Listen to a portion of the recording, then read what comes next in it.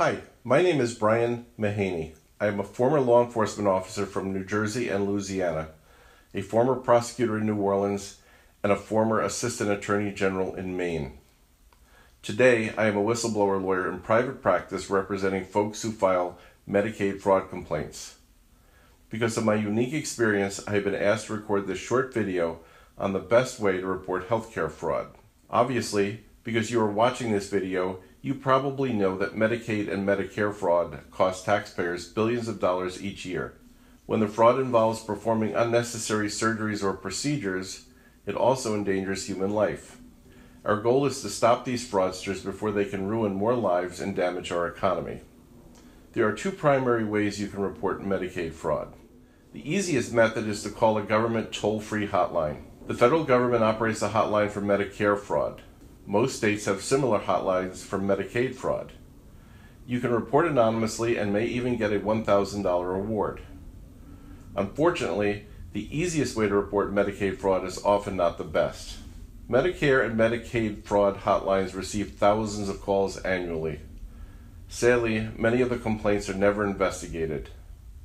It's not that government officials are lazy, there simply aren't enough agents and prosecutors to investigate every complaint. So is there a better way to report? Yes. The federal government, 30 states, and the District of Columbia allow citizens to work with a lawyer and file a False Claims Act or qui tam complaint.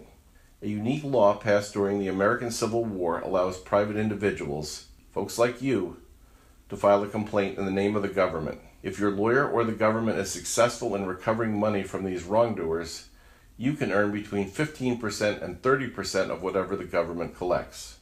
When you read about a whistleblower receiving tens of thousands of dollars, hundreds of thousands of dollars, or even millions of dollars, chances are he or she filed a False Claims Act complaint. In 2014, the federal government paid out $435 million in False Claims Act awards. States paid out tens of millions of dollars more in Medicaid fraud qui tam awards. How do I know? Our clients received over $100 million. False Claims Act complaints generally go to the top of the government's investigation list, and a good lawyer can also help protect you from retaliation should that occur. Let's summarize. The easiest method to report Medicaid fraud is calling a hotline. It takes seconds and you may even get a small token award. If you are serious about stopping greed and corruption, are interested in a large award, or worried about retaliation, I suggest speaking with a False Claims Act lawyer. Use the special whistleblower hotline number on this website. If the case involves immediate danger to health and human safety, call a False Claims Act lawyer right away. He or she can help get you immediate government intervention and protect your rights as a whistleblower. Have more questions? Feel free to contact me. Even if you have already made a Medicaid fraud complaint, I am always happy to answer questions. My contact information appears on the screen.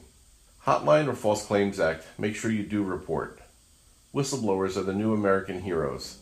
They are also the government's first line of defense against Medicaid fraud.